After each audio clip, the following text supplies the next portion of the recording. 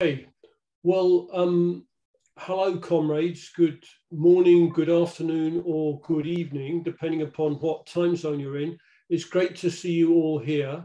The discussion, the Workers' International Network discussion this week is on the economic consequences of the war in Ukraine. And of course, this has got huge implications for people all over the world, not just the terrible suffering of Ukrainian civilians and soldiers and Russian soldiers. Russia is a key supplier of oil, gas, wheat, metals, fertilizer, platinum, copper, nickel to many other countries of the world who rely. The world, compared to the beginning of the Second World War, when incidentally my dad left Poland with the Polish army as a refugee in the way that people are leaving the Ukraine today. In comparison to that period 80 years ago, the world is far more integrated economically and far more dependent upon trade, exchange of goods, the interconnection between industries that operate and produce in different parts of the world. China's plan for the development of its trade with Europe relies heavily on political and economic stability in areas like Ukraine and Russia, land routes through Russia to Europe and so on. Ports in the Black Sea have been closed, which has shut off exports from southern Russia to places like North Africa that rely heavily on wheat supply, food supply. War is the midwife of revolution, as Marx was famous for saying, and not least of all, that is because war creates such terrible economic havoc. Michael Roberts, who of course follows the economic developments with a far more expert eye than most of us, he's author of The Long Depression, Marxism and the Global Crisis of Capitalism, and he's the kind of main man in the blog The Next Recession. Michael is going to speak to us on this topic, and then it's going to be open for questions and discussion and people's ideas. Michael, how long would you like to speak for? Well, Ed, I don't think I should speak for more than half an hour. It's not way long enough for anybody, but of course you'll have to probably pull me in, right, and make sure I keep to that. You're going for about half an hour. Okay. Yeah. I'll give you some reminders, Michael. Okay, it's over to you.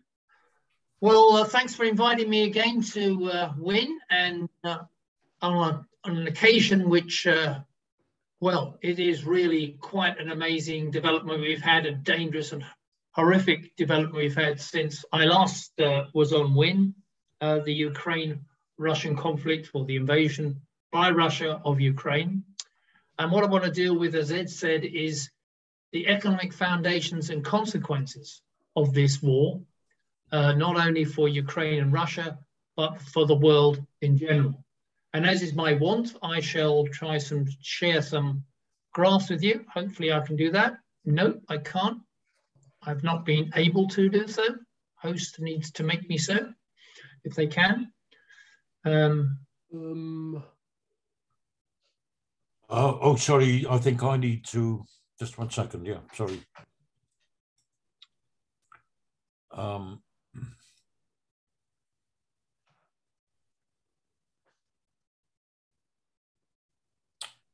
You just have to make me a co-host or something like that. Yeah, I'm trying to do that. Oh, here you are. Okay, I got you. Yeah, all right. Okay.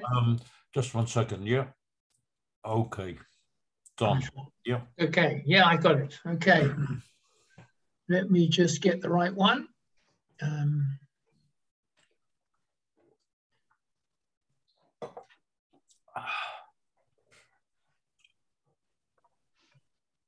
Okay.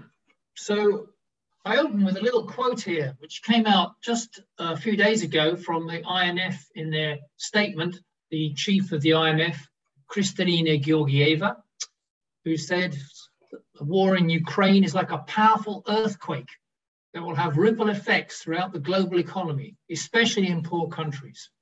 And that is clearly what this is, another shock coming out of the world capitalist system. And we've had several of those, as I will briefly cover. The latest one now is this war between Russia and Ukraine. What is this conflict about? Well, if you were to read the media in all the countries, particularly of the so-called West, Ukraine is fighting for democracy against autocratic control by Russia, or Ukraine is fighting for national independence against suppression of that by Russia. And NATO is a force for democracy and freedom against the autocratic powers like China and Russia. In addition, perhaps, this war has been started by Putin, who's gone mad, like Hitler or Stalin. And in contrast, Ukraine is fighting under a heroic leadership under President Zelensky, similar to Winston Churchill in the battle against the Nazis in the Second World War.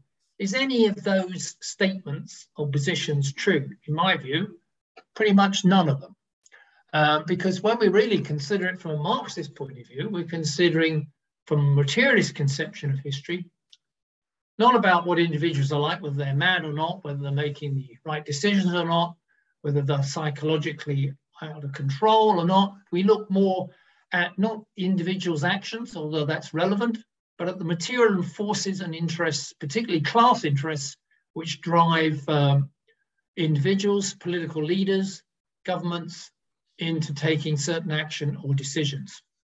As Marx said, and Engels said, history has been a history of class struggle. That's what history is really about.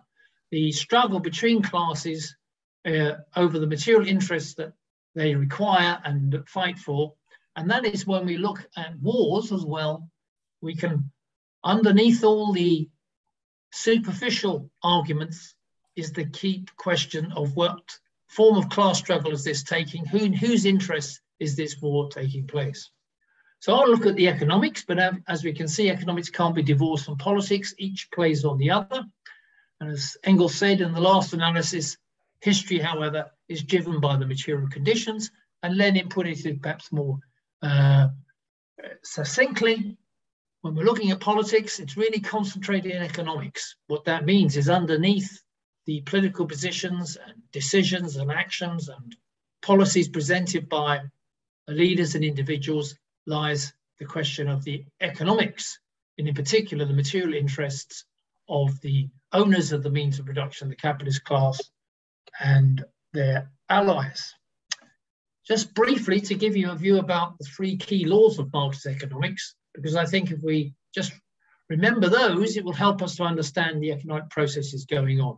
Namely, Marx said that capitalism really is based on the law of value. In other words, capitalists produce things and services that people need using the labor power of human labor, but only producing those things if they make profits. They don't produce things that people need just for the sake of it, and they will not produce them unless profit is involved. And the second law is that in order to increase production, and the capitalists will attempt to accumulate profits in both financial and productive assets, factories, offices, machines, technology in general, and also the financial power behind that. So profits are accumulated and built up in these form of assets. And that law of accumulation is a fundamental feature of capitalist mode of production. And finally, the law of profitability, namely, as I say, profits is the driving force of investment, but what Marx shows in his analysis of capitalist production, that actually capitalism has an Achilles heel, and that Achilles heel is that it cannot sustain the profitability of investment over time. There is a tendency for that profitability to fall, and this puts capitalism in a position of leading to regular and recurring crises, sometimes of very severe nature, which threaten the whole basis of the capitalist mode of production. But not only is capitalism a system of exploitation of human labor for profit, it is also a system of battle between companies and national states for a share of those profits. And there's a drive for technological superiority in trade, finance, and military power internationally. And that is the fundamental driving force of international struggles on trade and finance, and also on leading to wars between countries, capitalist countries, and so on. And in the modern era of capitalism, we can talk about imperialism, because imperialism is the result of those three laws: the law of profitability, the tendency of the rate of profit to fall over time, drives capitalists in their home economies to look abroad to counteract the fall in rate of profit. So we get a massive expansion particularly from the late 19th century to now, in spreading the capitalist mode of production around the world through capital export, through expansion of investment abroad, and through trade, international trade, which leads to the transfer of profit from the more technologically organized countries and companies from the weaker ones that don't have that same level of technological development. Imperialism is the latest stage, or the highest stage of capitalism, where it's no longer just based on national states, but on the drive for profitability around the world. And that profitability to be increasingly and exclusive in the hands of a very small number of multinational companies and national states. And what I'd say the driving force behind that is the inability of capitalism to sustain a high rate of profit over a very long period. Here's a measure of the world rate of profit by various measures I won't go into now, which shows the increasing difficulty that capitalism has had internationally since the end of the Second World War to sustain a high rate of profit, with the big profitability crisis of the middle 1960s, 70s, a mild recovery, and in the neoliberal period, we've lived through this period, and how awful that was, but that is, capitalism has applied super exploitation of the workers, international exploitation, deregulation, and privatization of state and public services in order to drive up the profitability of capital, a limited success in doing that. But since in the 21st century, the first 2 decades of this 21st century, the pressure, the downward pressure on the rate of profit continues. And then that is, in my view, increasing the internecine conflict between the imperialist powers and between those powers that don't follow the policies of imperialism, and also the struggle between capitalists and workers internationally. You've had very nearly 10 minutes. Okay. Let me just move on then to where we are now in the case of Ukraine's economy. It's a disaster, this war.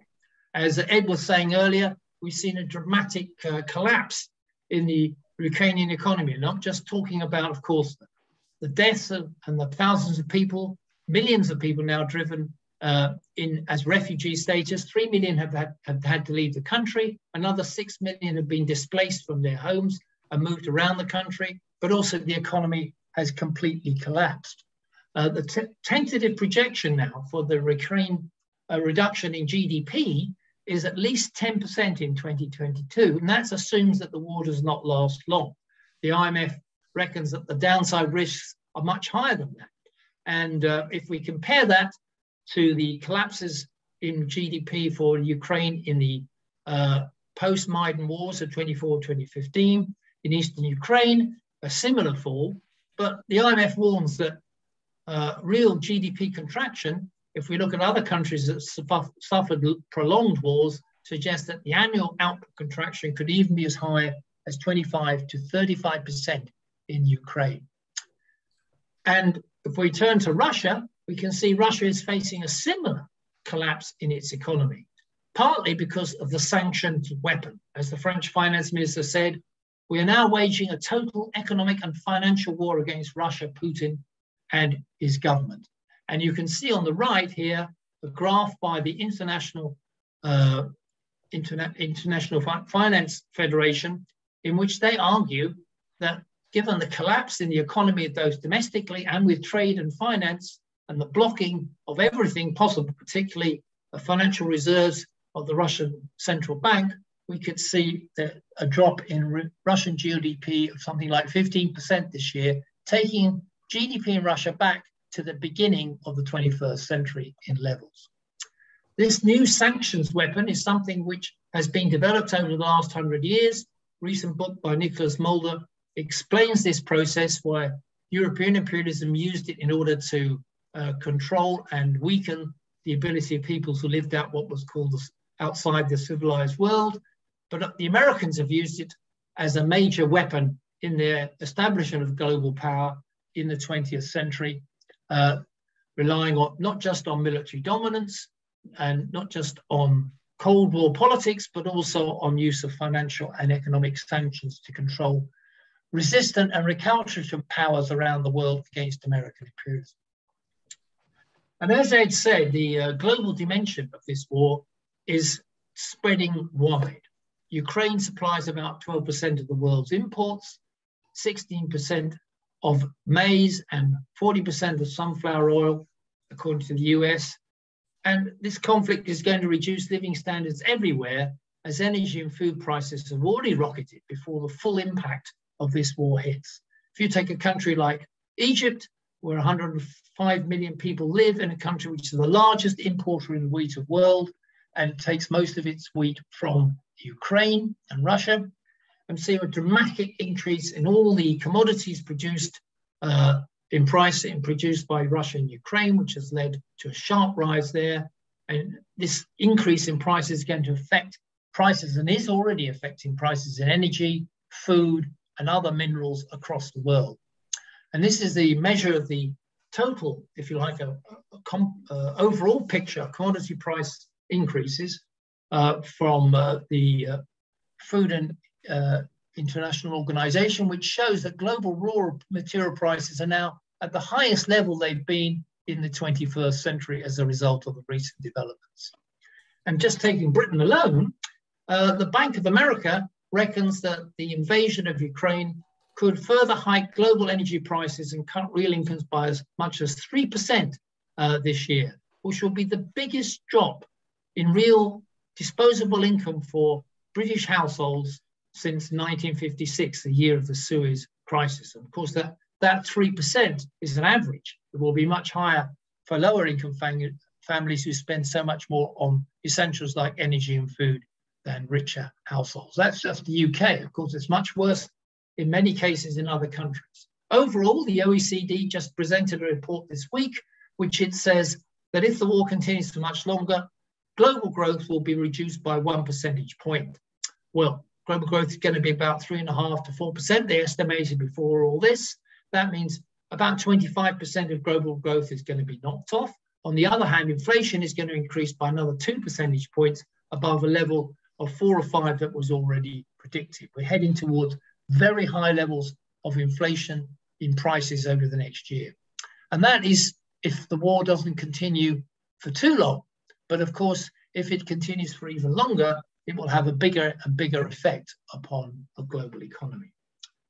Longer term, I just want to mention that what this demonstrates is that we've entered a period in the 21st century where the great era of globalization, of the expansion of finance and trade, as I suggested before, as a measure of trying to cope with the fall in profitability, the expansion of imperialist interests around the world, has stalled. And that's happened in the 21st century as profitability has fallen globally, as investment has slowed, as trade has slowed, and by increasing protectionist measures by governments. The Trump period of government was an example against China. And you can see on this graph a flattening out of trade and the end, really, of globalization in the 21st century, at least for now. And as I also pointed out, a sharp increase in the burden of debt for non-financial companies. Exclude the banks and the financial institutions, look at the productive sectors of the capitalist economy, which is the non-financial sector, and you can see a significant rise in debt from December 2007, if you look on the right there, on the left there, to 70% of GDP in the case of US now 85%, increases across the board, both in advanced economies and emerging economies as debt has risen. That can only put huge pressure on very weak companies, which exist now. Something like 15 to 20% of companies in the major economies are basically not making enough money to cover the interest and their debt repayments. And if that's going to increase and the pressures of interest rates rising for the central banks raise rates to cope with inflation, then we could see a serious corporate financial crisis in many of the major economies. Liberal economist Martin Wolf, who stood for what is all good in the world from capitalism, now says, only in the last week, that a new world is born. Hope for peaceful relations is fading. No one knows what will happen, but we do know this looks like a disaster. Combination of war, supply shocks, high inflation is destabilizing the world. Financial instability now seems likely. A prolonged bout of stagflation, that is no growth plus high inflation, seems certain, with large potential effects on financial markets. In the long term, he says, the emergence of two blocks with deep splits between them is likely, as an accelerating reversal of globalization and the sacrifice of business interest to geopolitics. Even nuclear war is conceivable. What does he mean by two blocks? He means the bloc of the NATO, which he calls democratic, and the bloc of the autocrats like Russia and China. These are the two blocks in his mind. It's not the two blocks that I have. The two blocks I would have are between the imperialist bloc, sometimes divided amongst themselves, but generally operating to crush and curb and control any other economic power in the world which stands against the policies of imperialism. And as we can see, Russia has been one of them, and China, of course, is the main enemy. IMF Georgiev pronounced this week that we now live in a more shock-prone world. Yes, the shocks have been coming thick and fast in the 21st century. Georgieva continued, and we need the strength of the collective to deal with the shocks that come. Indeed, we do. It is not the collective will of the capitalist powers that can deal with these shocks. They failed on climate change. They failed on preventing and stopping the COVID pandemic. And they failed on ending poverty and keeping world peace. It's going to depend on the collective will of organized people to do this. Michael, you've had about 20 minutes. And I've finished. You're finished? I finished. Okay, thank you very much. Thank you very much. Well, you've been done very well on timing. Thank you. Really very, very informative introduction to the discussion. It's open to the floor now, comrades.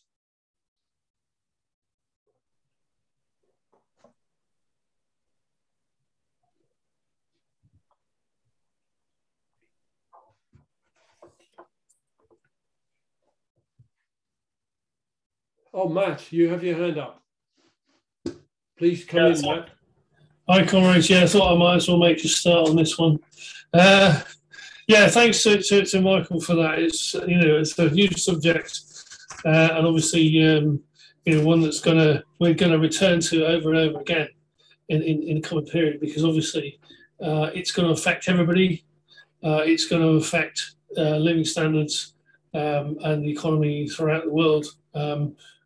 We're already seeing return the return of huge demonstrations in places like Sudan in the last week, demanding the removal of the government, and driven by obviously the huge price rises in the price of grain, and throughout the Middle East. I mean, the thing is that, as I say, it's not actually the export of wheat and the lots. I think Ukraine is the 5th largest exporter in the world, and Russia is actually the largest, and both have been cut off by this development. So, I mean, essentially, then the impact of that on a wheat importing area, particularly the Middle East, which actually takes most of the output from both of these countries, is profound. The problem is, I don't agree with Michael's statement that modern imperialism is mostly an economic mechanism and not rather than political. I mean, I think that what we're really looking at is the the process of disintegration of the American imperium, of America as hegemon in imperialism, and it is attempting obviously to maintain itself by various mechanisms, and of course exacerbating all the way through that conflict, across a whole series, and the fact that this war, of course, is being angled for and aimed at by and driven by the Americans, by the US. There's no question of that at all, and that I think you have to look at obviously the mechanisms of current imperialism are at least as political as they are economic, because obviously that's the way that they're trying to hold the thing together. Because obviously, under conditions clearly where they can see, I mean, China's now the largest manufacturer in the world, and it's, obviously the question has been openly speculated in the US. Is when does the Chinese economy overtake the US economy? Obviously, there's a load of other factors to be taken into account, but that's openly the point of speculation. As you say, also it's about its integration. I mean, the degree of integration is unprecedented and continues to be incredibly important. I mean, you see that in terms of even virtual manufacture now is based across national borders. There isn't any significant line of production which does not involve movement of goods of one form or another across national borders. Obviously, also finance, capital, and so on and so forth. And of course, in terms of once they've managed to essentially destroy the productive economy in Russia, or much of it. In the 90s, of course, it meant that Russia became essentially the producer of primary goods, oil, gas, metals, etc. But it's still all of that is still heavily integrated into the economy. So we see this huge increase in the price of nickel, copper, platinum, as you say, oil. I mean, they simply can't section up the world in these ways. I mean, this is the problem they've got. Is they've tried it in terms of some, obviously you get to some countries, they managed to cut off, Iran to a large degree. They managed to cut off Venezuela to a large degree, and then of course now they're looking at Russia, which is either I think the second or third largest producer of oil, depending on the year, and they can't do it. So they're actually back to talking to the Venezuelans. Can you give us some oil? And obviously Boris is running around the Middle East, begging all sorts of autocrats, of course, who the British have no issue with in terms of their behaviour and so on, for some oil as well. Matt, please, can you finish your remarks fairly soon? There's 3 other people with their hands up, and you've been talking for 5 minutes. All right. Sorry.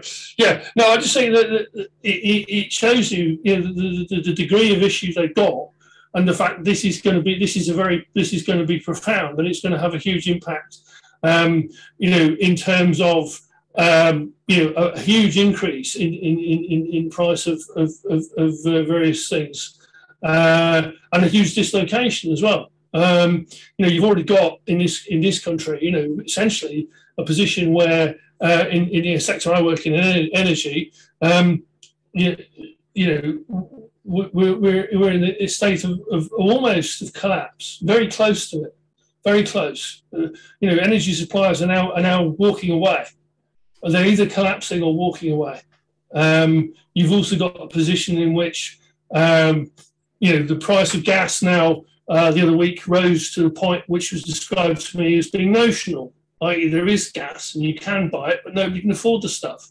And under those conditions, it becomes to the point where you can't continue to run that system, and that it's really becomes quite fundamental. Anyway, I'll leave it there. Thanks. Okay, thank you, Matt. I'm going to bring in Leslie now, Leslie Mahmood, and then we'll go to Finn. Leslie, are you with us? Yeah, I hope you can hear me okay. I seem to be having... Loud and clear, loud and clear. Okay, that's good. I seem to be having a few problems with my connections. Yeah, thanks, Michael. Obviously, the war is going to have a tremendous impact, certainly as far as the UK is concerned. obviously many economies, things weren't great beforehand. And it's quite interesting. You may or may not be familiar with a guy called Martin Lewis, who does a lot on, sort of consumer stuff. And he was saying the narrative is being prepared by the government that's, it's all to blame on Ukraine. And, that isn't the case. Obviously, gas and oil had already started to rise, and those attacks on living standards. And we've also seen at P&O, firing people is just one example, that P&O had the money to pay the shareholders the bonuses, but have sacked 800 workers over the internet, basically. And obviously there's protests going on over that. But I'm just wondering, is the picture a bit more complicated? Because obviously at the moment in the UK, the Johnson government, Johnson personally, the attacks by other Tory MPs on Johnson have temporarily halted. The rumblings against him and his ratings and the Tory ratings have gone up. That's partly because the abysmal position of the Labour Party under Starmer. But we've had 10 years of austerity. We've had sporadic battles, but we've had the counter-revolution, so to speak, in the Labour Party. So, it's been quite patchy, the response to getting living standards hammered here. Now, obviously, there has been other movements internationally. So I'm just asking the question, really. I suppose it's the law of combined and uneven development, that it's not all going to be revolt just because living standards are hammered. Thanks. Thank you, Leslie. Next speaker is Finn. Comrades, I want to thank Michael for a very informative and interesting opening contribution. I would like to see these figures so that I can study them in some depth, because these figures are very useful in convincing people about our position and the position of Marxism in general and our approach to wars and conflicts on a world scale. But I want to add some additional points. I read recently that there's a gas storage facility about 100 kilometers from Hamburg, which is about the size of 900 soccer pitches, the biggest such storage facility in Europe. And that's now almost empty because Germany gets, as you referred to, about half its gas from Russia. And Scholz has shut down the development of the Nord Stream 2 pipeline, although Nord Stream 1 has functioned for many, many years. But this facility could have provided the gas needs for 2 million households for a year, and it's almost empty. Another thing is the London, I understand, maybe Michael could develop this point, but that the London Metal Exchange has ceased trading in lithium for a period anyway. And what kind of implications does that have? I was also pleased that you raised the question of the poor, and in particular Africa and countries such as Egypt. There's 44 million people living in famine conditions at the present time, 44 million, and possibly another 200 million or more on the verge of famine. And in Africa, half the staple goods they rely on are traded with Russia. And the restriction on trade is going to have a detrimental, a devastating effect on the population of Africa. And the World Food Programme gets half its wheat for humanitarian crisis from the Ukraine. So there's huge implications for the financial crisis. But anyway, there's one industry that's doing very well, as you'd expect, which is the arms industry. There's a Rheinmetall arms producer in Germany. The share price has gone up 51% since the pre-war period. The sales are at an all-time high. Scholz has recently launched a 100 million euro fund to stimulate the arms production industry in Germany, which is very high already. Germany is the 5th largest arms producer. France, by the way, is producing, I think it might be the 3rd producer in the world, and it produces, makes enormous profits. And incidentally, the drones that are now being used by Russia to surveil and to destroy facilities in Ukraine, a lot of the facilities, the cameras, the equipment, the GPS equipment and so on, were supplied by German companies. Germany and France each have supplied over 100 million worth of arms to Russia. So the arms industry doesn't care who buys the weaponry. America has a huge shopping list all over the world. Their exports have gone up enormously in the last 4 years. They're the biggest exporter of arms across the world. And the shopping list is worth looking at as well. I mean, the F-35 stealth bombers, which Lockheed Martin produced in America, they cost 100 million each. So shooting one of these things down, enormous loss to humanity. And we need to look at this, what the arms industry is doing. Maybe Michael might deal with the implications of that, the growth in the arms industry and the profits that are being made by these companies. The Franco-German Airbus produces a Tornado surveillance aircraft. And a lot of that stuff has been sold and is being sold to countries that are supposed to be in conflict. There's a question I'd like Michael to deal with possibly a bit more, is this issue of China. China is trying to, because it's a growing and developing economy, it needs stability to develop its position in the world, whereas Russia, which is in a chaotic state and is a declining economy, would have a slightly different approach. But China has very little trade with Russia compared to the rest of the world, and it's got not a lot of interest in this conflict, and it would rather it wasn't happening. Now, there were talks a few days ago between Biden and Xi Jinping, the Chinese leader, and China and America have something in common there. America's main interest at the moment is the Indo-Pacific region. They're not that pushed either about Europe, but they're drawn into the conflict, obviously because of the implications of NATO and the world imperialist powers, but they would rather be focusing on the Pacific region, I think. And China certainly doesn't want to get embroiled in the conflict. And again, what do you think is likely to happen there? China is looking for a way to keep out of the conflict. I mean, they don't recognize the Crimea, incidentally, as being part of Russia, and they abstained in the vote in the UN. Now, that's not hugely significant in itself, the UN vote, but it does indicate the kind of thinking of the Chinese. And just in conclusion, Michael, just when you listed I think it was 4 headings at the beginning about how the West presents this conflict as being a heroic Ukraine fighting for democracy and world freedom, and that NATO stands for freedom and democracy across the world. When you presented that, I mean, that's very convincing and very, very accurate. But nonetheless, there's a subtlety we need to bear in mind as well. I mean, Ukraine has a right to self-determination and has a right to fight to expel the Russian invaders.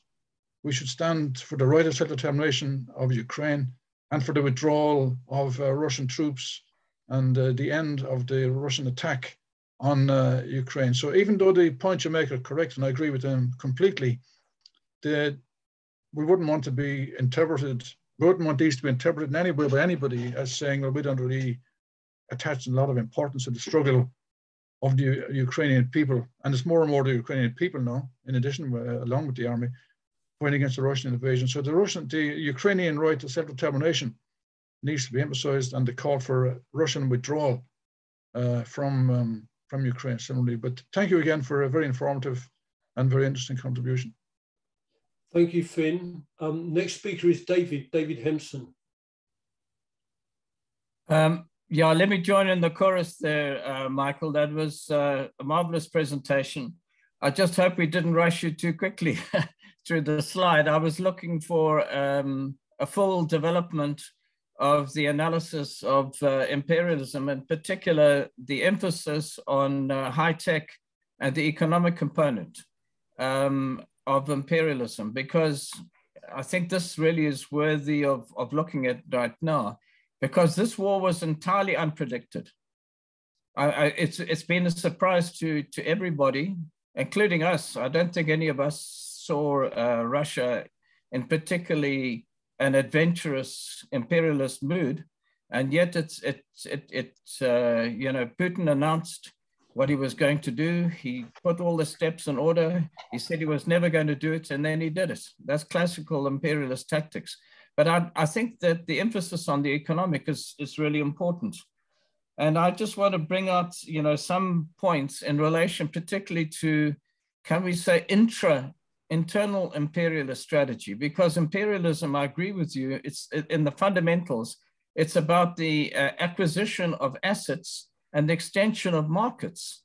And I think this is a critical point which relates particularly to Ukraine, because the EU operates as a certain pole of attraction, as a market. As I think your stats show and other stats have shown, Ukraine has been in a kind of doldrums, for a period. It had, been producing these agricultural marvels, which are noted, but that didn't really translate into higher living standards for those in Ukraine to any great extent. Although I'm very impressed with the education system, at least in this way. I mean, it's extraordinary that so many very ordinary people can speak English at a very high level. It's astonishing, actually. If you would go anywhere else in the world, I don't think you'd see anything quite like that at all. Maybe that's another side of the cultural side of imperialism. And when there's a dominant order, people fit in with it, as we do in the colonial world. But I just want to raise this question, particularly returning a little to the gas question, and to the entrapment of Russia, and why I think to some extent Putin felt he had to make a desperate measure. And that is because Russia seems to be trapped in a kind of fossil fuel economy. Germany made a prediction, I mean, as part of their economic plan, and apparently they haven't changed it, that in 8 years they'll be dropping the fossil fuel component of their economy to close to zero. Now that is a complete reversal. That came from the Social Democrats and the Greens. It didn't come from Merkel's wing at all.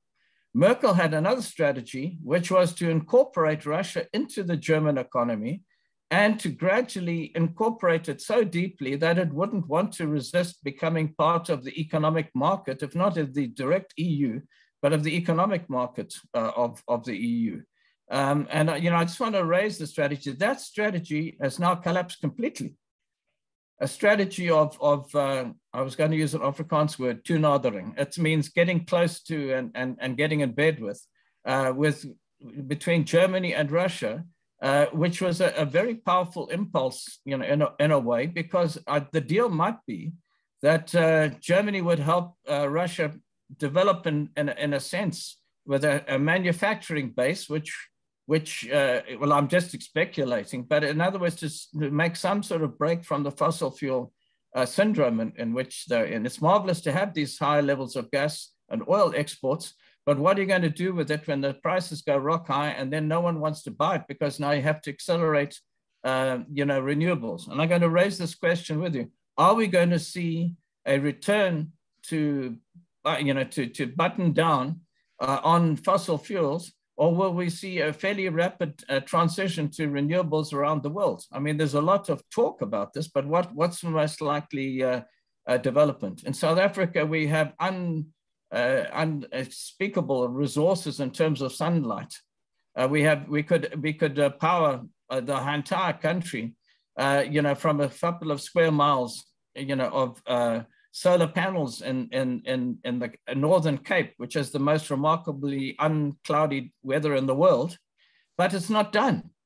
It's not done at all because there are powerful interests in the coal industry, and so they're totally opposed to it. And the radical wing, so-called, of the ANC is totally opposed to it. Anyway, I want to ask that: are we in a position internationally where we will see a turn away from fossil fuels? It is not moving ahead quite in the anticipated basis on which they were working. In other words, that there was a fall in fossil fuel. We've seen an acceleration in the past period. Will there be a break in the world economic order? On that question.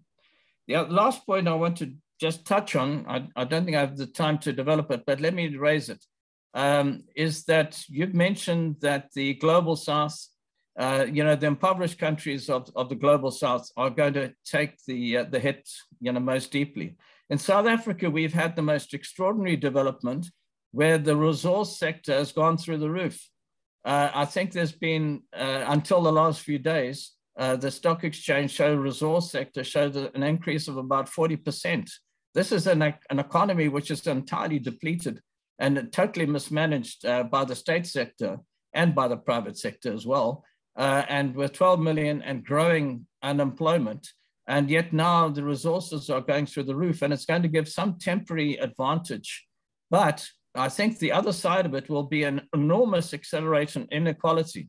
if the stock exchange goes through the roof, at least in one sector, that doesn't mean at all there'll be any redistribution to the most impoverished sectors. And I think we're going to see a rapid increase in impoverishment in Africa and probably in Latin America as well.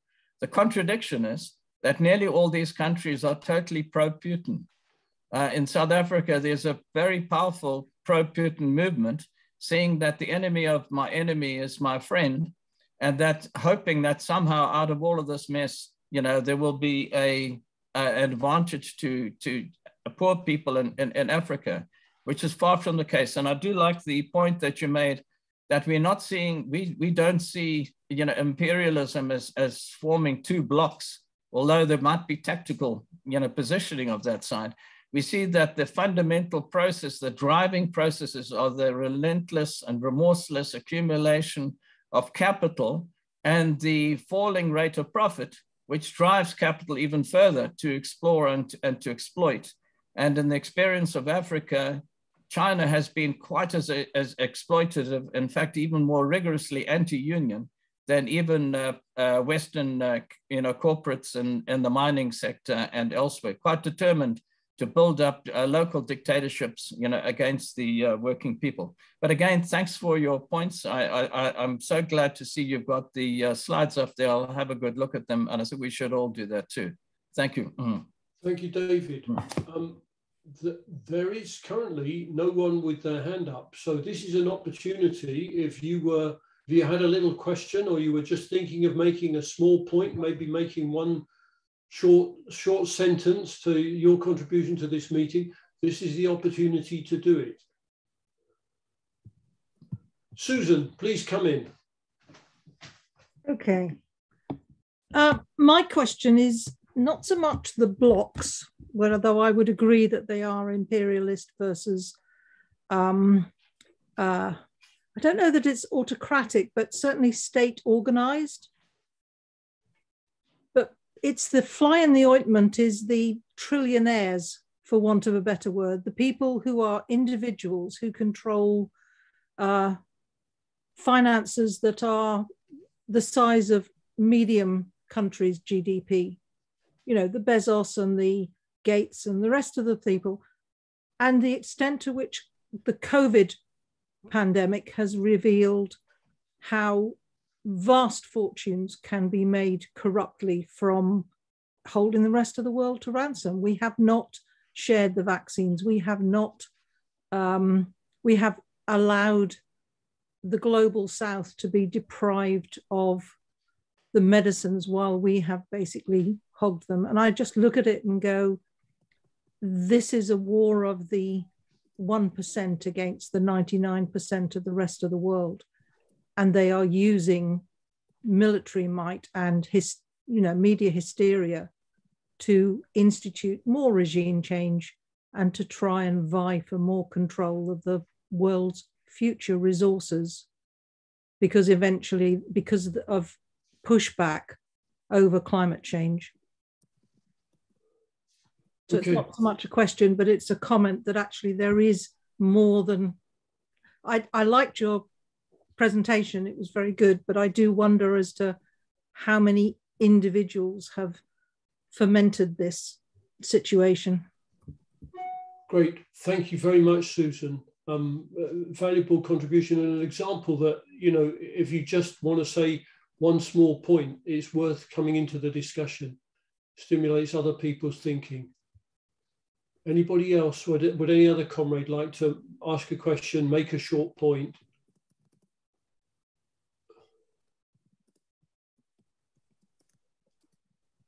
Well, Michael, I'm going to give you an opportunity to come back here. It's not by any means the end of the discussion, but to respond to some of the things that have been said. Well, thank you, Ed. As I have circulated the slides, and actually there are quite a few more slides in there than I showed you, rushed through thinking I was running out of time, but I actually had plenty, as Ed pointed out. So I could have developed some of the points that David Hempson has brought up, or questions. David, as usual, has got some penetrating questions that are very difficult to answer and to clarify, as he knows as well, because we are always trying to gauge what is happening in these different areas. Let me start with an important question, though, is that do we regard Russia as an imperialist country?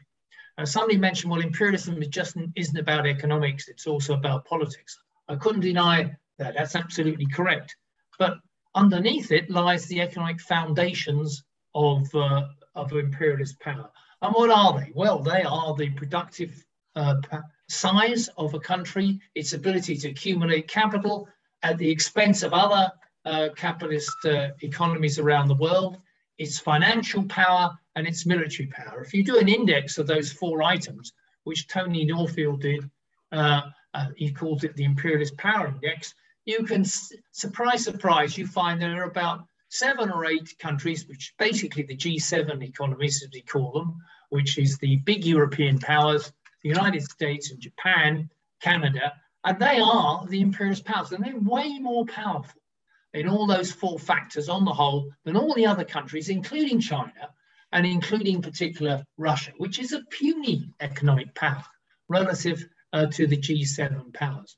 So, and from my view, that distinguishes the imperialist powers on an economic basis and a political and military basis.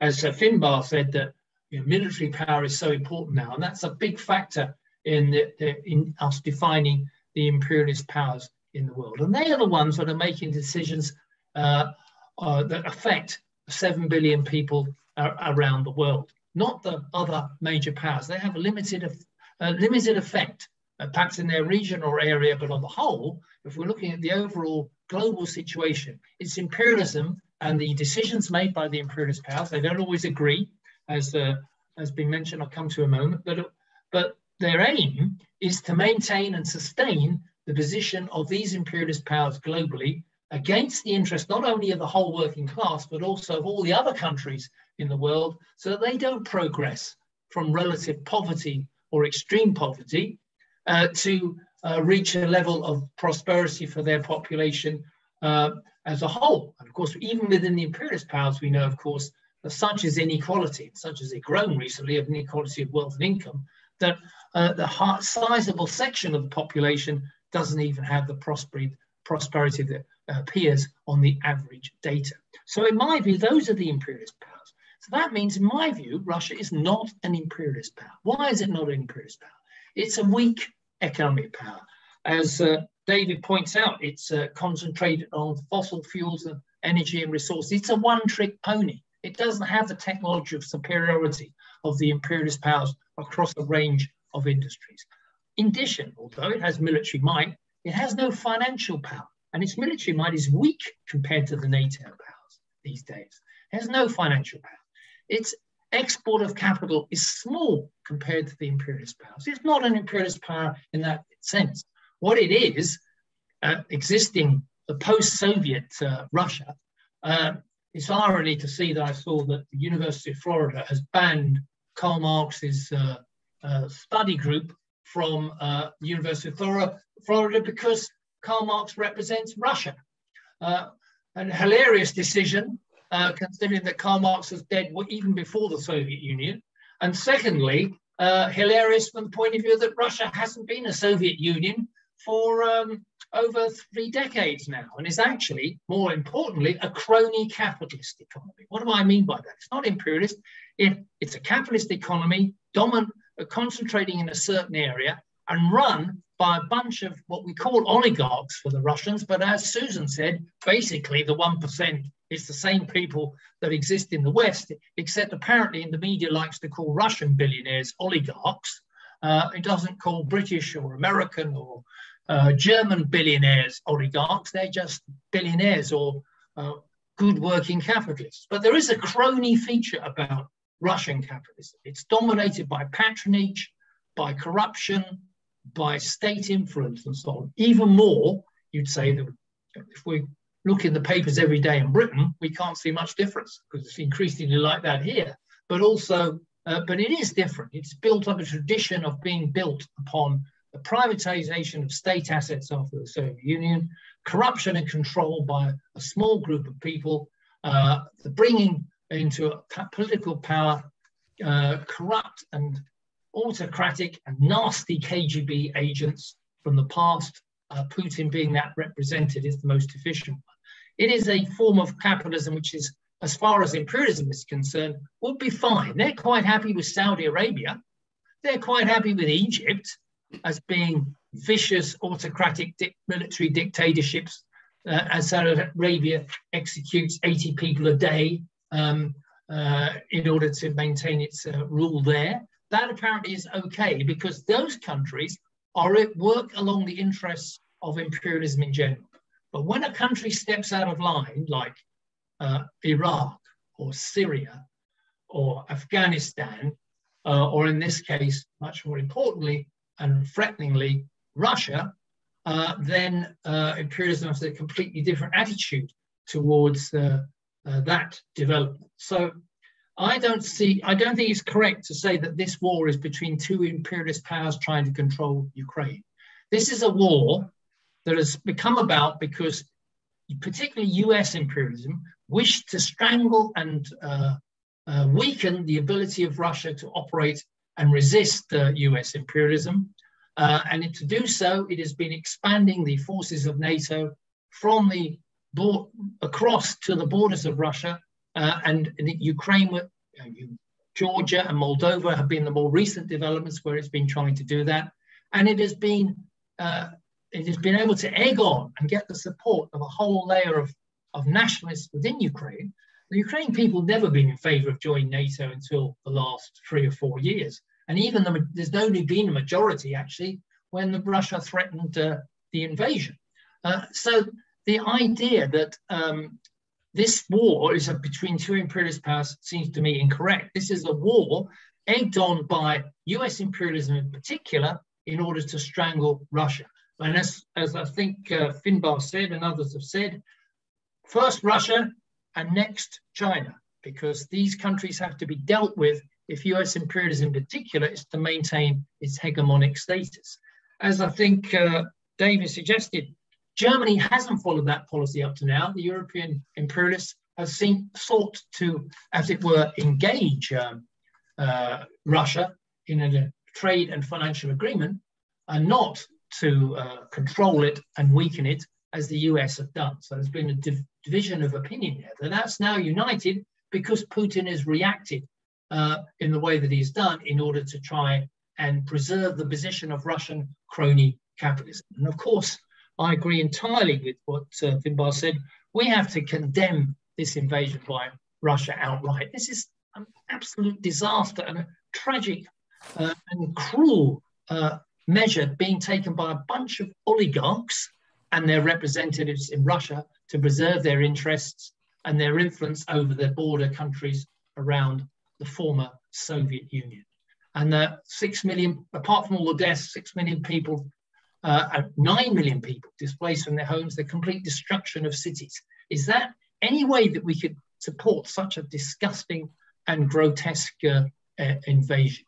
On the other hand, this has come about precisely because of the role of US imperialism on the one hand and Putin's cronyism on the other, and Ukraine is the victim in the middle here and its people that are involved.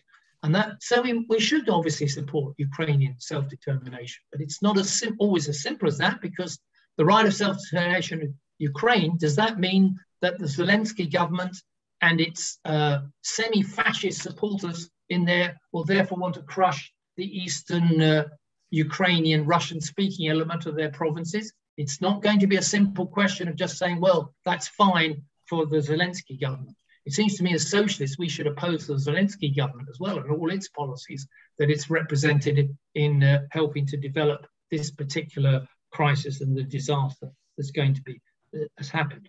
I just have that, I agree with Mahmoud that the huge increase in food and energy prices started before this war. That already capitalism was finding it difficult to sustain decent growth with prices under control.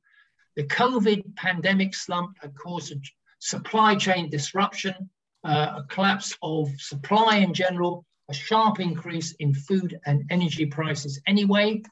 And that has been fed through by different governments, but in the case of the UK government, they've made no attempt to help out ordinary people to deal with these energy price increases and food price increases.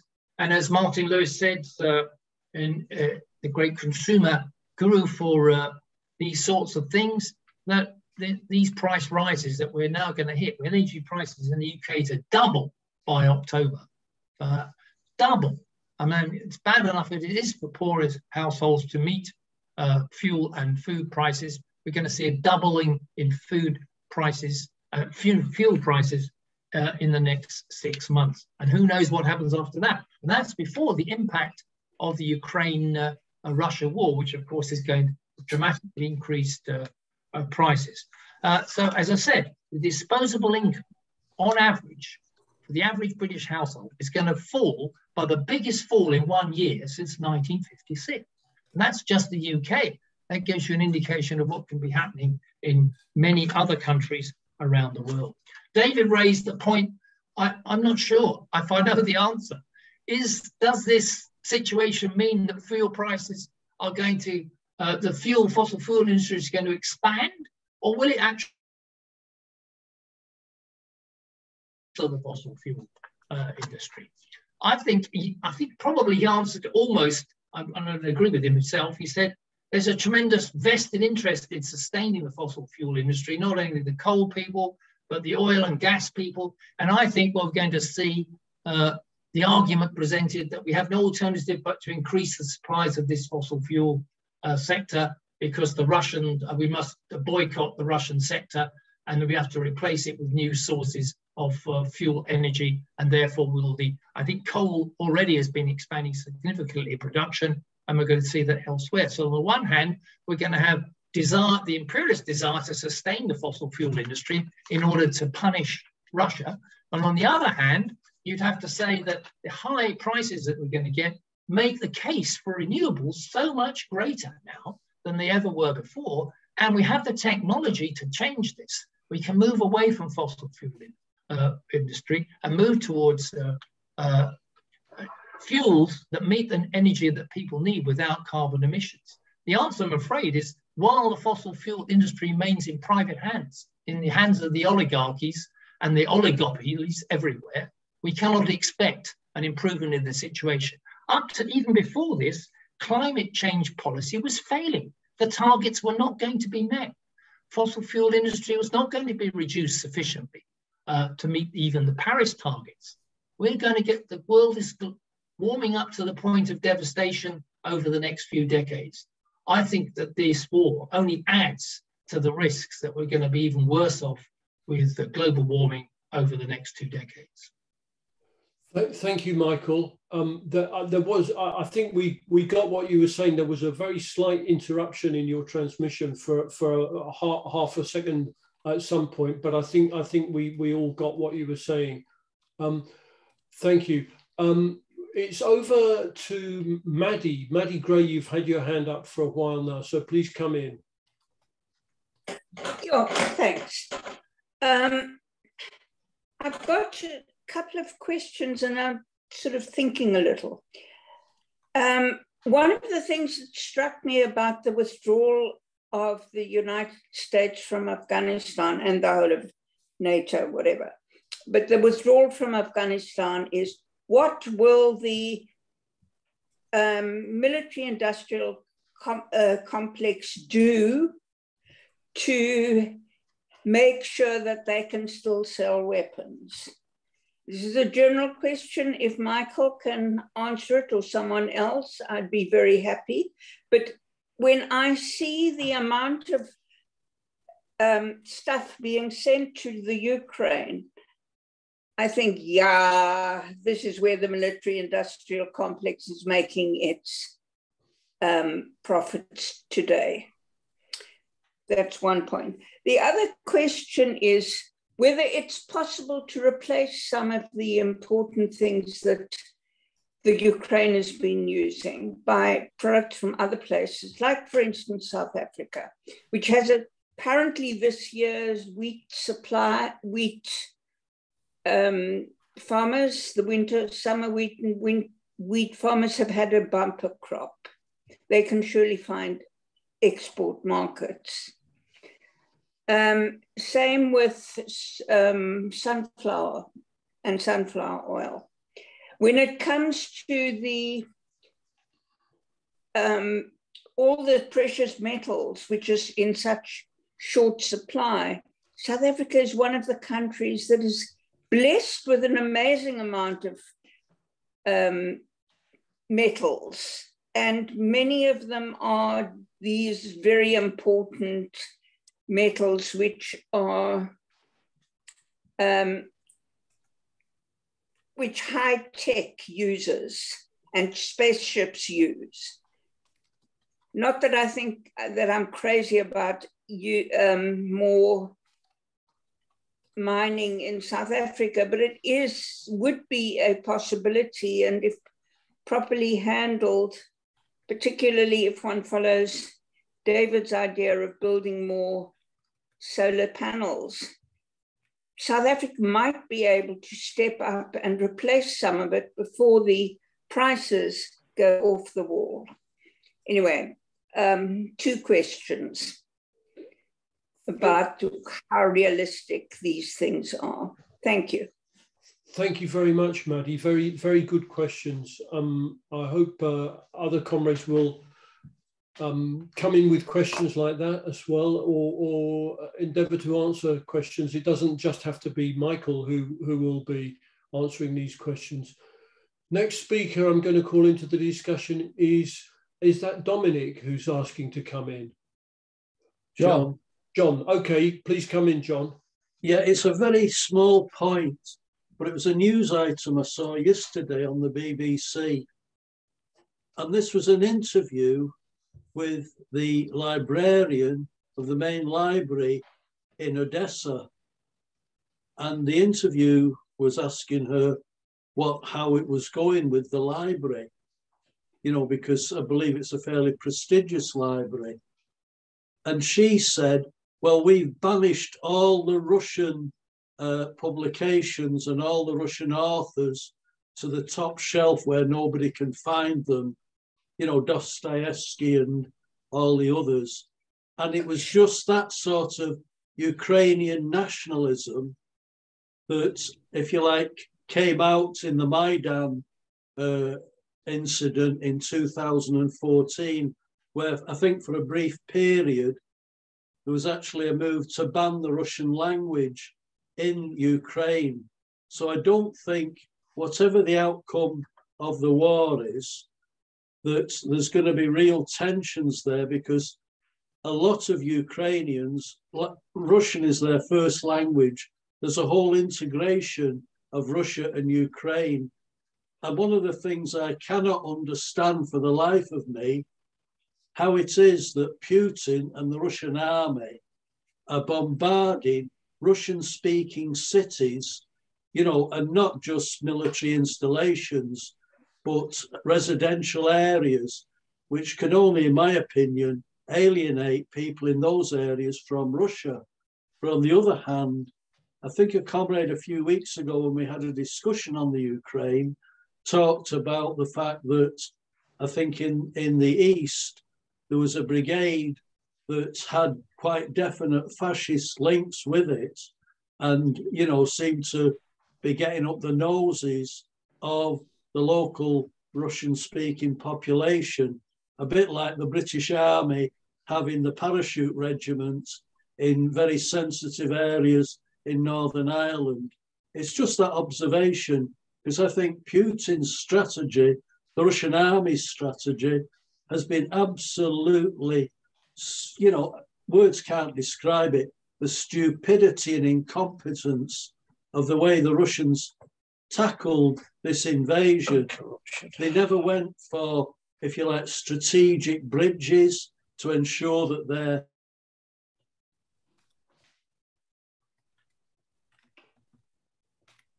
We seem to have a break in Dominic's transmission here. We'll just give him a minute. It said that this lorry was bogged down because its tyres had gone flat. And the reporter said, well, it looks as though they're cheap imports from China. You know, it was just the, if you like, the whole incompetence of the war and the way if you like, that the Ukrainian leadership was egged on by NATO to get into a fight and then to be left high and dry once he got into that fight.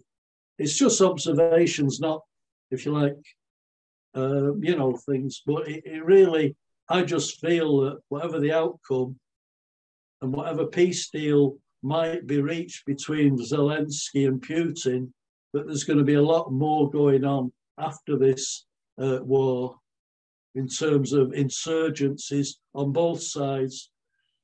Anyway, I'll leave it at that, comrades. Thank you. We lost a little bit of what you said on a break in transmission, but I think comrades got the gist of it. It was about half a sentence. Okay. Are there any other comrades who want to come into the meeting? Even if it's just a short point.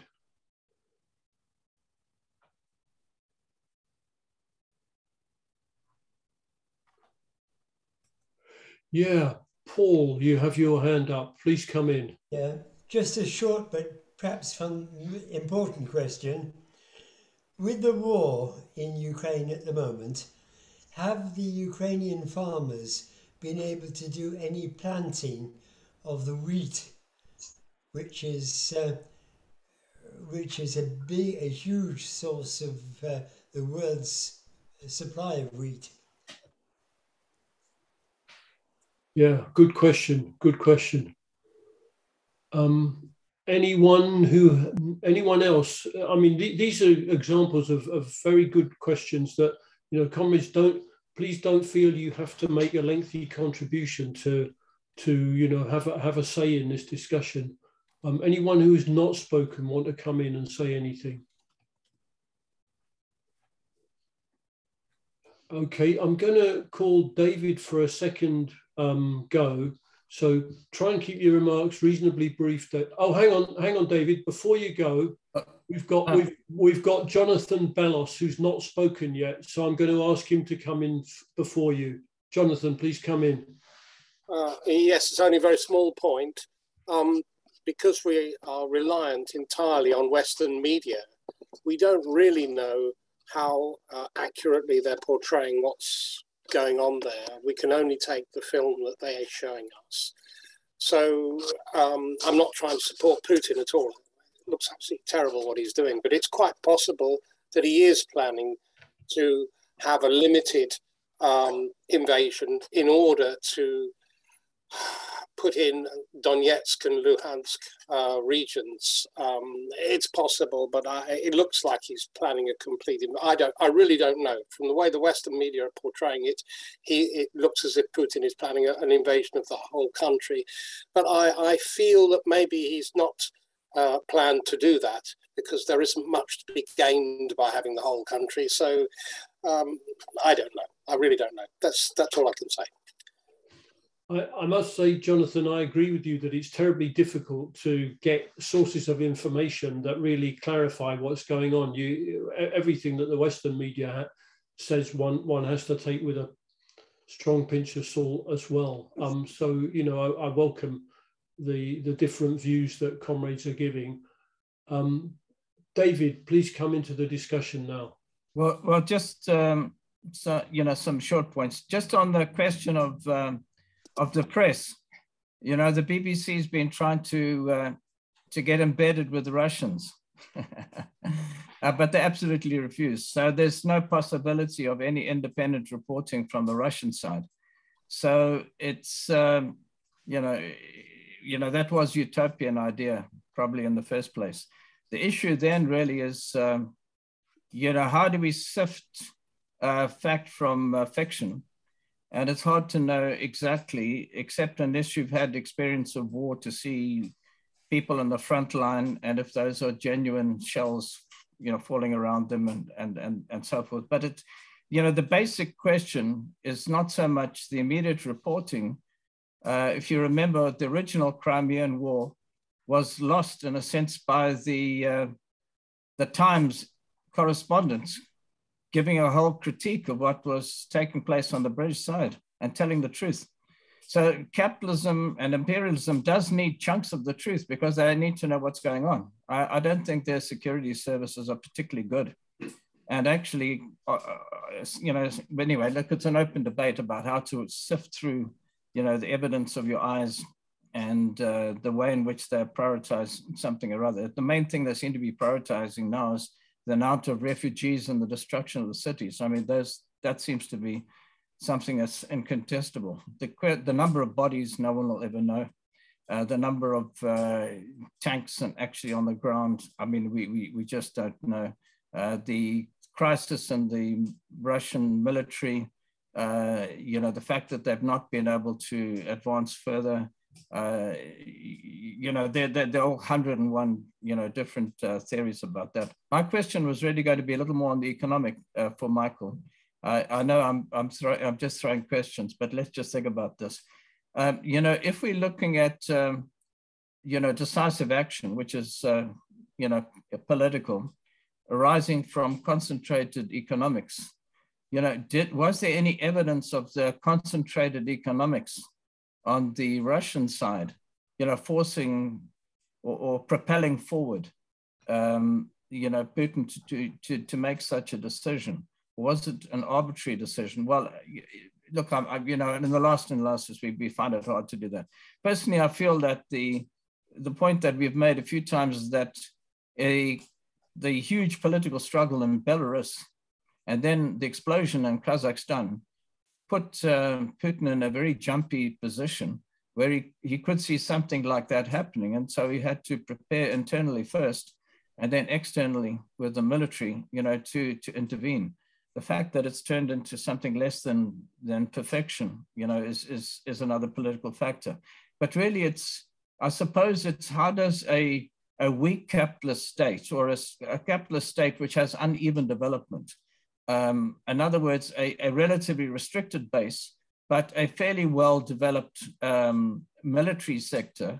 I'm not comparative to the EU, but having had experience of success in inverted commas by mass bombings in, you know, in Chechnya and in the past, and in Syria, and then in elsewhere, where they've won hands down, you know, with overwhelming force.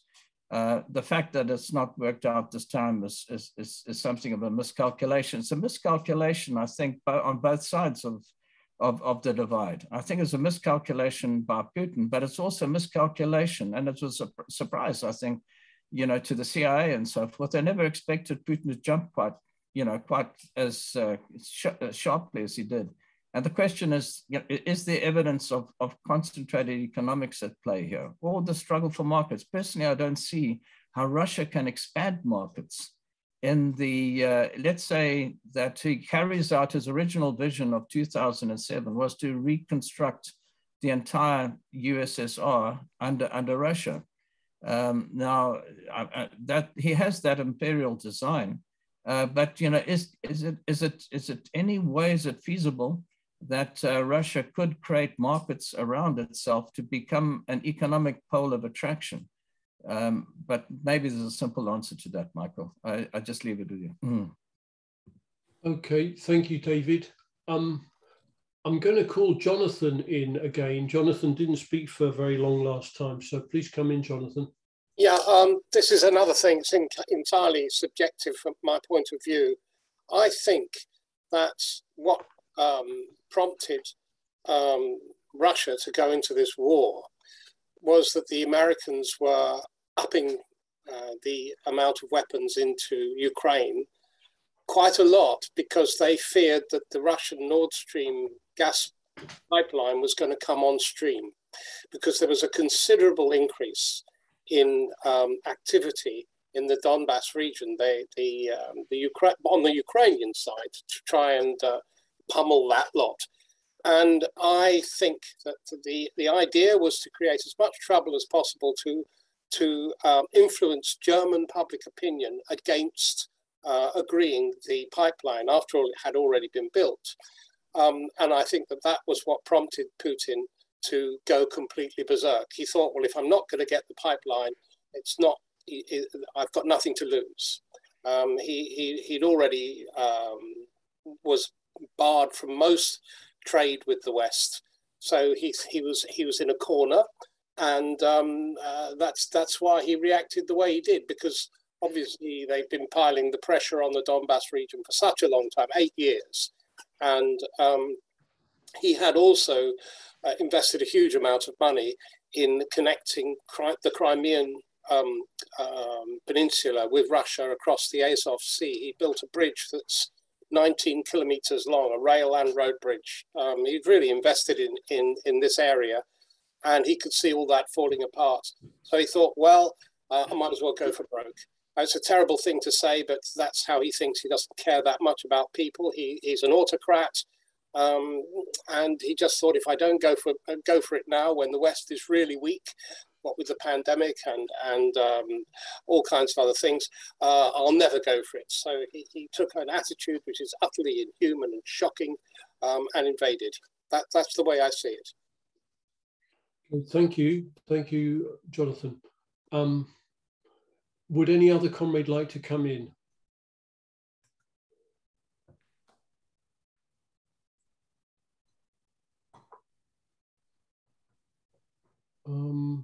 Just give it a minute for anyone to think. Otherwise, if nobody else wants to come in, I'm going to ask Michael to come back. And we're getting towards 5:30, Michael. So this could be your sort of final summing up, unless what you say gives rise to a lot more of controversy and questions. So over to you, Michael. Well, thanks, Ed. Again, some very good questions. I'm not sure I can answer them all. What was the economic basis for Russia's invasion from the Russian point of view? Bit of a debate there. I think I would say that John and David have made points which are relevant to that. That Russia saw in my view, it's an economy that's a one-trick pony. It's based on fossil fuel and minerals. It's an uneven development. It's a narrow economic base with a big military force left over from the past of the Cold War. Putin is a nationalist who believes that his job is to build Russian influence in the region that used to be the Soviet Union, that Russia should be a world power, at least a regional power. And yet, here he was with fossil fuel industry, which is under threat on the long term, where he's facing encroachment along the borders of the Soviet Union, ex-Soviet Union, of NATO powers, of, in particular, a crucial one, Ukraine, which has always been seen by Putin and the Russian nationalists as basically part of Russia or connected closely to Russia, and the languages are not far apart. A sizable minority of Ukrainians only speak Russian, or it's their predominant language. He saw that is within this economic sphere of influence for Russian capitalism and his fellow oligarchs. Ukraine has its own oligarchs who are basically Russian oligarchs as well. And Ukraine for years was run by and controlled after the fall of the Soviet Union by a series of oligarchs and leaders who swung between looking to the West, to the EU, for Ukraine's prosperity, or looking to Russia for continued support. And that division existed within the Ukrainian elite for decades and eventually erupted, as we know, in the Maidan coups and revolution of 2014. We got a straight division between a section of the population who turned towards Russia and a section of the population who looked to the West for the EU. The majority of Ukrainians weren't in favor of NATO, but they were keen on joining the EU because they thought that would give them economic prosperity that Ukraine badly lacked. Ukraine has been the poorest growth country in the whole, or fifth poorest in the world, and the poorest in Europe. It's hardly recovered from this collapse of the Soviet Union. Russia's done better in Ukraine. It's been a disaster, Ukraine, economically. And that has led to this terrible situation in Ukraine, which divided not only the elite in Ukraine about which way to go, but also population increasingly. And imperialism, particularly US imperialism, egged that nationalist view on against the Russians. So the Russians, under Putin, their action is, as they see it, to preserve their economic interests and the influence that Russia's got over Ukraine and some of the other border states like Georgia, Moldova, and so on, which had already, they'd lost control of the Baltic states and others. They'd been basically lost control of their influence in the Balkans as well during the Balkan Wars in the 1990s, where NATO crushed the position of Serbia, the main supporter and follower of Russia and Putin's Russia. So this, as far as Putin concedes, if he was to concede Ukraine to the West, this would be the last straw as he saw it. The idea that he could actually got, in my view, there was another way out, which of course has nothing to do with the position of Putin's nationalism and the position of the Putin elite or the Ukrainian elite, but of course that option of working class governments having a position and a role in Ukraine and in Russia does not exist at the moment. So if you could say that Russia was, or Putin felt he was forced into this war because he had no alternative, of course the war that he's conducted, as has been described by comrades, has been a complete and utter mess and a disaster, a grotesque and barbarous approach to the whole thing. I think they probably thought they could do it strategically, taking strategic bases and walking to the cities of Ukraine without opposition.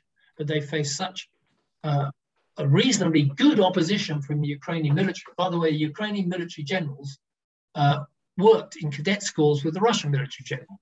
They're all exactly the same bunch, of the same age, and they all know each other, and they all know each other's tactics. So what was involved was extra weaponry that came from the West, which enabled the Ukrainian military since 2014 to build up a base of resistance. So the Russians, unable to do it in the way they thought they were going to do it, between their own incompetence and because of the resistance of the Ukrainians, so they've resorted to what any power would do in that situation, which is just blitzkrieg cities now in order to try and drive the population into submission or drive them out.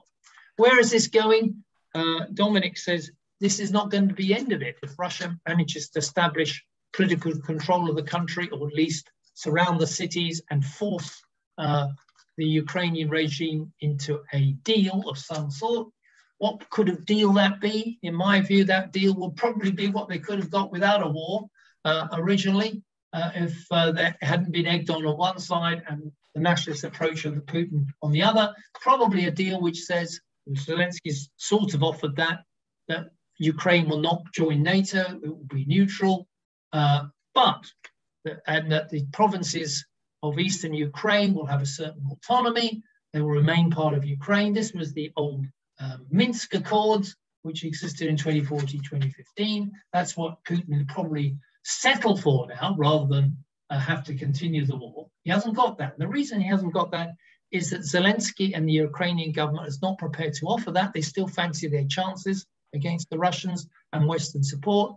And what they would be, while they would accept neutrality, what they want is international agreement of neutrality and the allowance of Ukrainians to militarize themselves, even though they're neutral from NATO. So as far as Putin's concerned, if the Ukrainian military is going to be built up by the Americans, but it just doesn't happen to be in NATO, and Ukraine joins the EU, then that's a de facto defeat for Putin. So they still haven't got the basis of an agreement here yet. So that's why Putin continues with this barbarous blitzkrieg in order to force the Ukrainians to accept a deal which is closer that he could find face.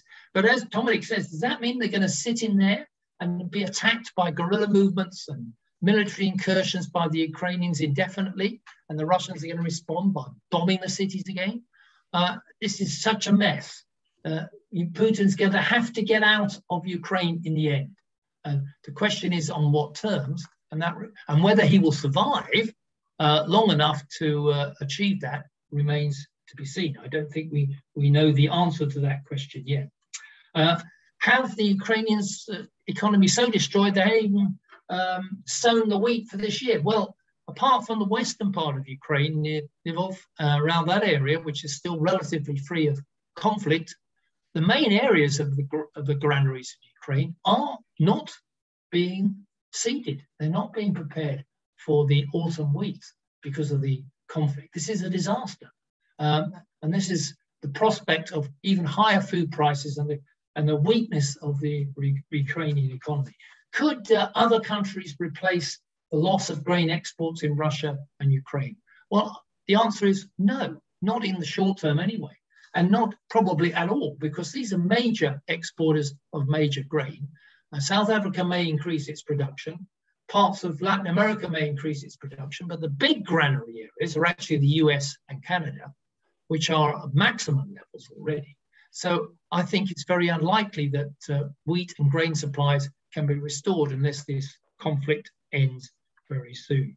So to summarize my view is that this war is a result of, on the one hand, imperialism desiring to surround, engage, and control Russian influence, and on the other hand, Russia's under Putin and the oligarchs trying to maintain their economic interests as they see it and the control of their elite that they've got under the threat of imperialism.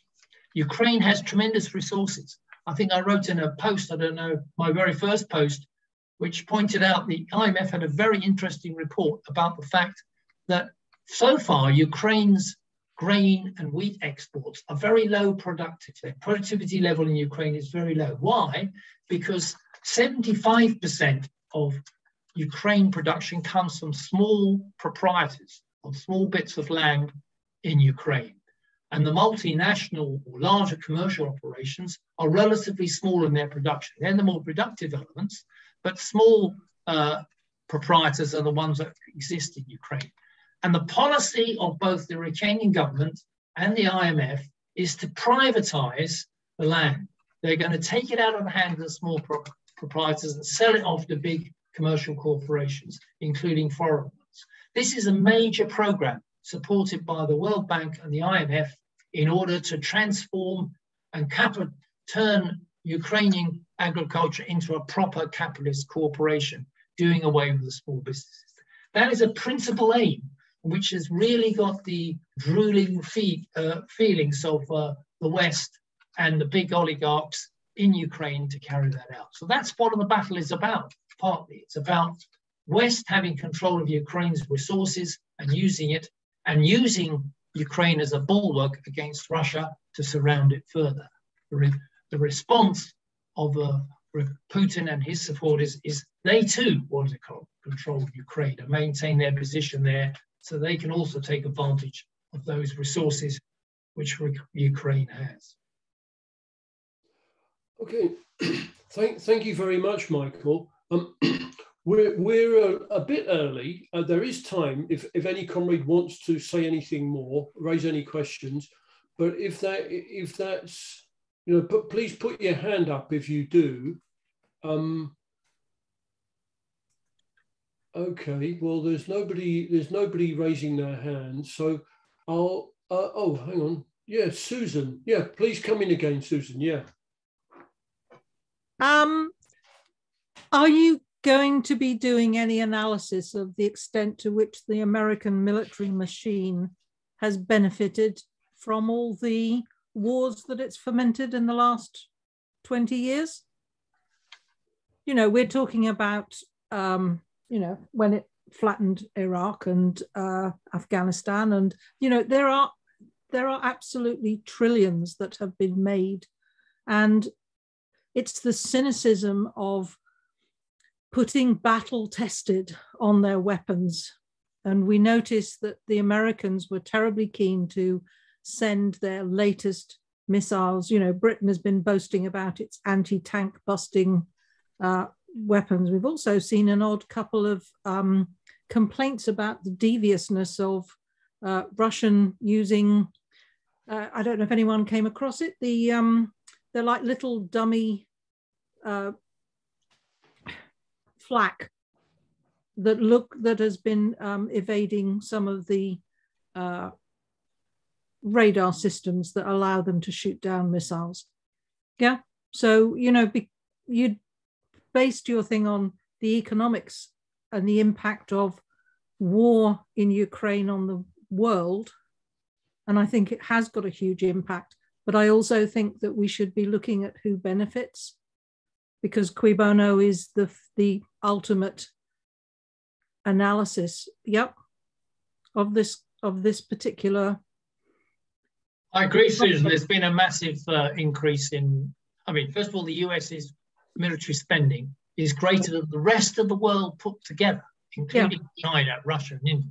Military spending, and that is the situation for the last 70 years.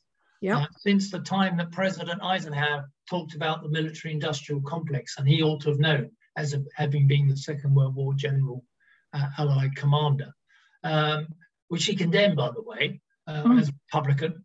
But that military-industrial complex has thrived and gone on indefinitely, and there are plenty of stuff to tell us about what happened in the various wars that the Americans and the coalition of the willing conducted in various parts of the Middle East and Asia and so on, apart from the Vietnam War, of course, and before that. We can go on endlessly about the role of the American imperialism as allies in the last 70 years and how the military sector of America has benefited so dramatically from that, and the fossil fuel industry, which is the biggest polluter in the world, is the military sector.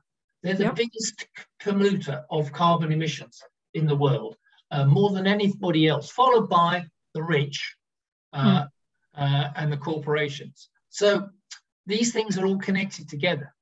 And that's not going to go away. I think the question is not only so much to want to measure how much it is, we have to say none of it is going to go away while imperialism and capitalism remains, because that is one of the, to use the Hackney phrase, part of the DNA of imperialism and capitalism now, the connection between production, investment, finance, trade, and the military. Thank you, Susan. Thank you, Michael. Susan, do you want to come back on that at all? No, other than to say, I hope that we balance up the books. I hope that we look at the draining of the global south in order to feed this parasitic leech, for want of a better word. But all I can see at the moment is longer queues at the food banks and more people homeless on the streets because of fuel poverty, and Rishi Sunak boasting about how much money has been spent on beefing up the military and how terrible it is that the Tories have let us down by running down the numbers of boots on the ground, as well as the latest wonderful weapons that we have bought into. And I think we should do a cost and benefit, because I don't see any benefits for the British people at all. Thank you, Susan. Thank you. I'd just like to throw in another couple of ideas into the discussion. I noticed in the chat that Pam said that Putin's not entirely rational, and I think it's certainly the case that Putin has partly been driven to this by sort of his own isolation within his regime and being a bit out of touch with the real feeling on the ground in Ukraine and so on. But I can't help thinking that another very big factor in his calculation of going to war in Ukraine has been the fact that there's been revolution in Belarus, in Kazakhstan, and in the Far East, in Russian territory in the Far East, which shows the extreme instability that he's facing, the kind of political crisis in Russia. And for all dictators, war is a distraction from, first of all, it's a distraction from the issues at home.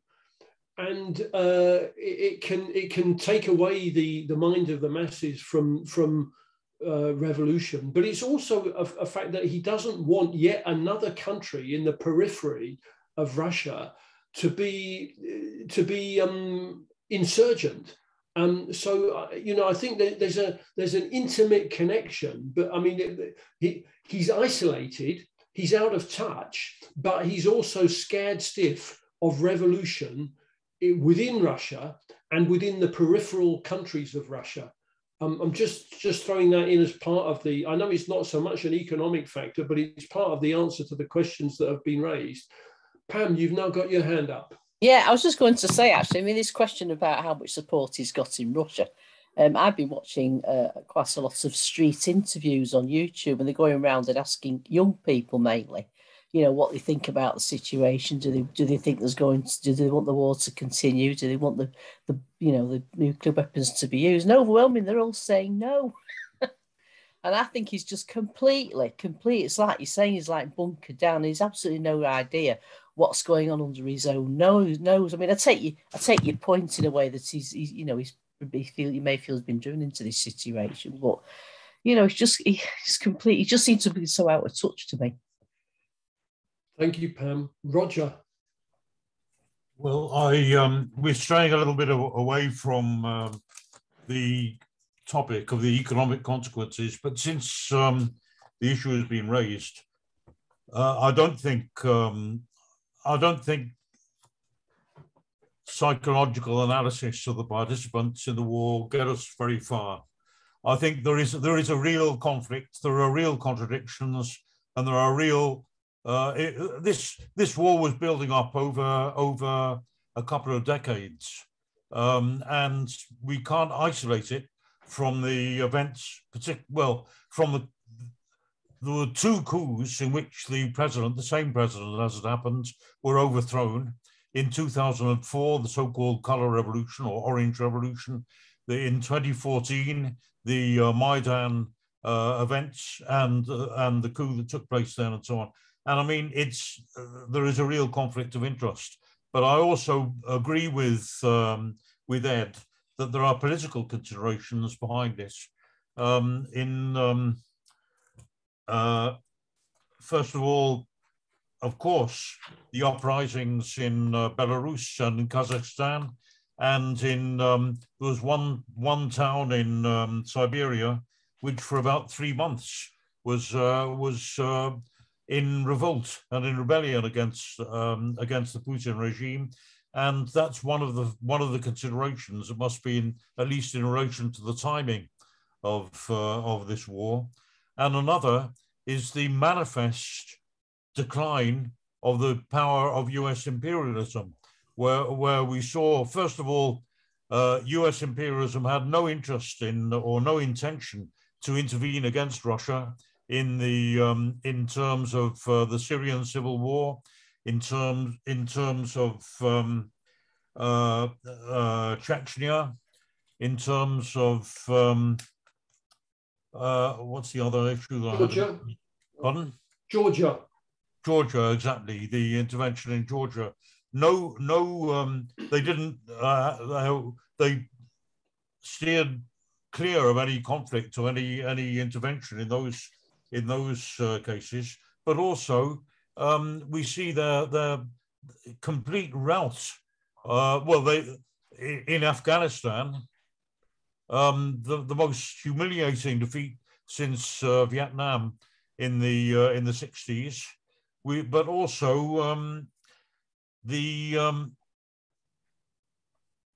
again, I'm just going out of my mind. Sorry. Afghanistan. I'm sorry, I have to stop now. I'm not in very good form today. I'm not very well, actually. That's thing. Sorry about that. Yeah. There are other points I had in mind which have escaped me. Sorry. Thank you, Roger. I think we did get some of what you were trying to say, and I'm sure that the good ideas that you have in your head will be a lot clearer in a future meeting. We look forward to hearing them when you're feeling better. I'm sorry to hear you're not well, Roger. Right, I think we're coming towards the end of the time of the meeting. Michael, would you like to say a few words in summing up? Well, I don't think so. I think I've spoken far too much. And I think we've all had a good go. I think what we should leave it with is there are obviously some questions we can't answer. And as this war unfolds, we don't know how the war's going to end. We don't know whether it will end, whether it will take a new form. Will there be an agreement between Russia, Ukraine, and the West that gets out of this war? That remains to be seen. There will be an agreement one way or another, but what sort of an agreement? When and how long will it take? Will this war be protracted? The evidence I gave in the presentation shows that the more protracted it is, the more severe the damage is going to be to the global economy. And that is not to be dismissed.